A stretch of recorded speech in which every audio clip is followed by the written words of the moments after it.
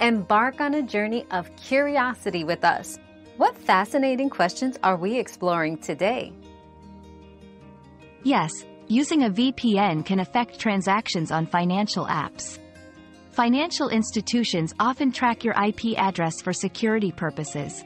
When you use a VPN, your IP address changes, potentially triggering security protocols and causing transactions to be flagged or declined.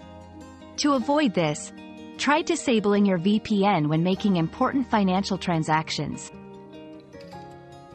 Another mystery solved, but many more await. Keep up with our daily discoveries by subscribing and turning on notifications.